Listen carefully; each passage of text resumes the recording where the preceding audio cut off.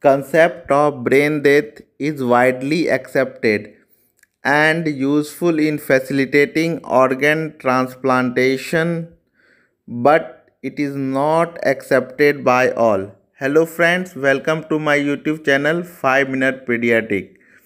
Today we will discuss about brain death or death by neurologic criteria, defined as irreversible cessation of all function of entire brain including the brain stem.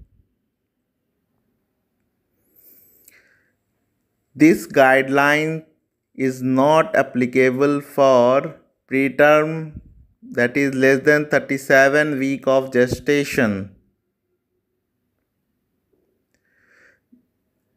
Usually, two physicians must perform independent examination separated by a specified interval. Timing of first examination for term newborn and up to 30 days is 24 hours after birth or following CPR or other severe brain injuries. Second examination after 24 hours by the second physician. Now timing for examination beyond neonatal period up to 18-year-old is 24 hours following cardiopulmonary resuscitation or other severe brain injuries.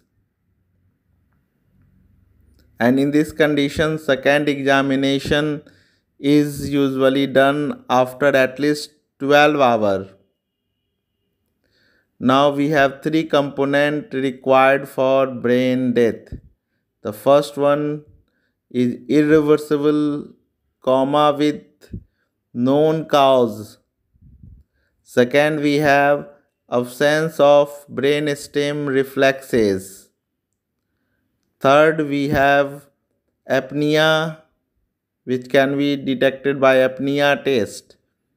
Before initiation of brain death assessment, we must rule out potential reversible causes of coma and confounding factors must be corrected before assessment.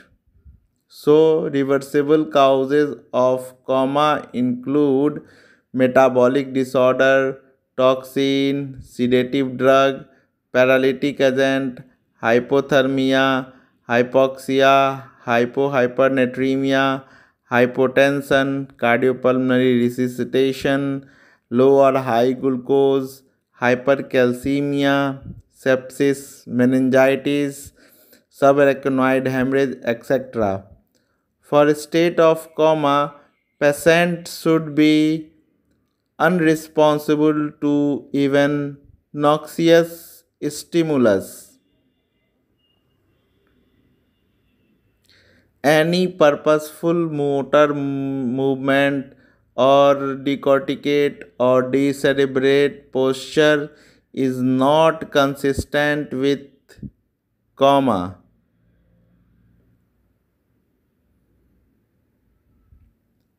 Now we have step 2, we do brainstem reflex test. First of all, we have pupillary light reflex. A mid position or full dilated non-reacting pupil are consistent with brain death.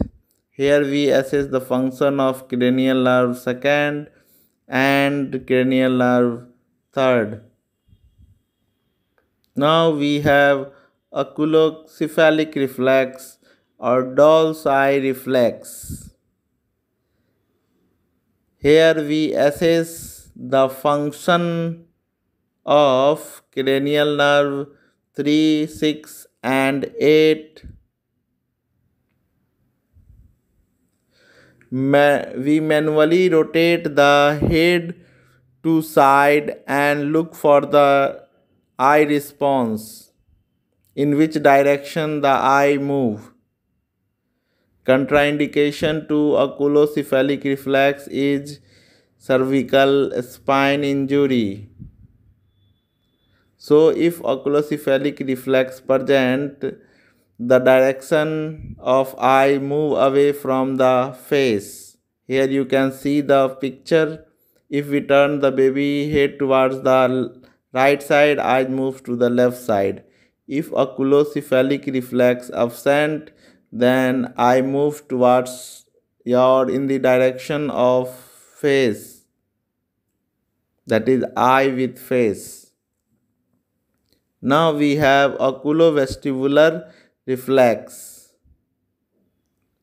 where we assess function of cranial nerve 3, 4, 6 and 8. We irrigate the tympanic membrane with iced water or saline and look for eye movement. Absence of eye movement is consistent with brain death. Before doing perforation must be ruled out. Gag and cuff reflex.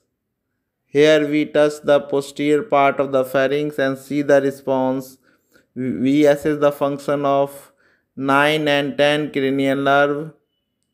Absence of both gag and cuff reflex is consistent with brain death. After confirmation of brain death by criteria 1 and criteria 2, we move to the third one, that apnea test. Apnea test usually assess the respiratory drive center present in the medulla oblongata. Absence of respiratory efforts with PCO2 more than 60 mm of Hg and 20 mm of Hg above baseline is consistent with brain death. Now we have ancillary studies, usually not required for diagnosing brain death, but sometimes we fail to perform all the criteria 1, 2 or apnea test, so we required ancillary study. Ancillary study also decrease the recommended observation period. Two most commonly or widely used ancillary study, we have EEG and radionuclide cerebral blood flow study. 30 minutes of electrocerebral silence in EEG performed according to guidelines supports the diagnosis of brain death.